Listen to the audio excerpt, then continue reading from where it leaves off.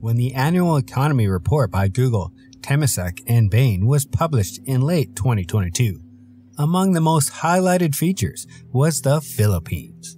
This annual report features the digital economy of Southeast Asia's biggest, thoroughly done suggestive of the fastest growing economies around the world. The Philippines, however, stood out as one of the best digital economies for 2022 and is projected by the same to continue towards 2030. Amongst the best highlights of the report found was the Philippines shared second place with Indonesia in Southeast Asia and was just behind Vietnam in attracting investors over the longer term, around 2025 to 2030. The survey published found that the Philippines is expected to increase its ideal activity by 73% in the slated time frame compared to today.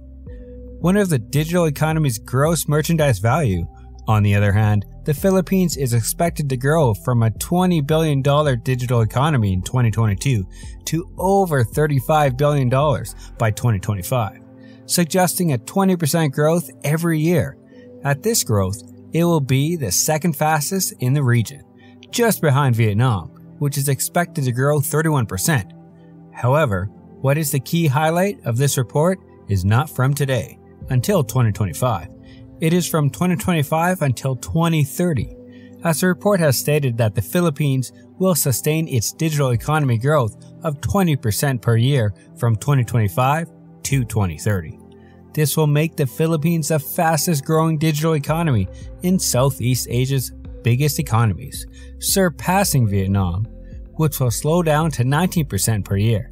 This is mostly driven by the huge increase in e-commerce, which by 2025 will grow to over $22 billion, up from where it is today at $14 billion.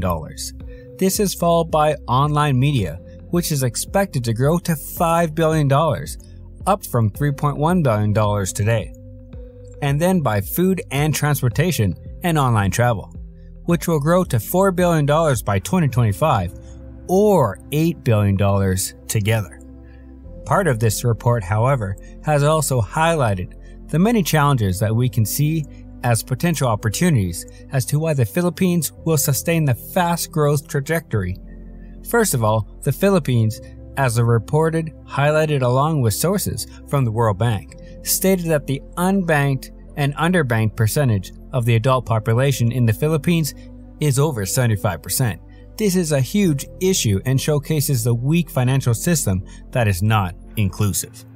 This is also the second highest among Southeast Asia's biggest economies, just behind Indonesia, which has 81% of unbanked and underbanked. However, as we suggested earlier, these underdeserved people are going to be the backbone of the growth for the coming decade. You see, as soon as these people find the opportunity to have a financial service, they will contribute to the overall digital economy of the country. Digital banks, for instance, are likely going to be huge winners, and these can be like a GCash and Maya. On the other hand, health technology as reported is also one of the crucial needs for change. The report highlighted that along with Vietnam and Indonesia, the Philippines has a poor hospital facility rating, with only 1 to 3 hospital beds per 1,000 people. The same report compared that to Japan, which has over 13 beds per 1,000 people. Healthcare accessibility, therefore, is going to be another room for massive growth opportunities. Finally, the last take in this report is that among the winners and in helping contribute to the entire digital economy of the Philippines are small and medium enterprises, sometimes even known in the Philippines as sari-sari. These small stores to medium enterprises are going to be the backbone of growth in the digital economy. As soon as these hundreds of thousands of stores fully adapt, they will push competitive selling to the next level, which will help innovate to push through and collectively enable the digital economy to thrive. Unfortunately, however, as suggested, they are still lacking the financial resources related to digital services. Once all these problems are fixed, which may be expected from 2025 to 2030, the Philippines will therefore sustain its growing digital economy and will be the fastest growing in the entire Southeast Asian regions biggest economies. Digital financial services, after all, are also estimated to grow to over $123 billion by 2025 in payment gross transaction value by 2030. It is expected that the digital economy of the Philippines will be between 100 to 150 billion US dollars, which is about a quarter to a third of the country's total GDP today.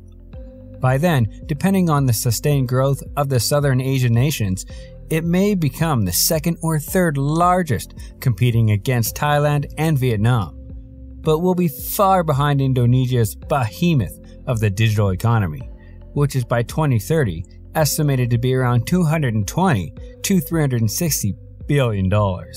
But anyway, the Philippines is looking forward to being Southeast Asia's fastest growing digital economy by the end of this decade. What do you think about that? How will this digital economy help change the Philippines?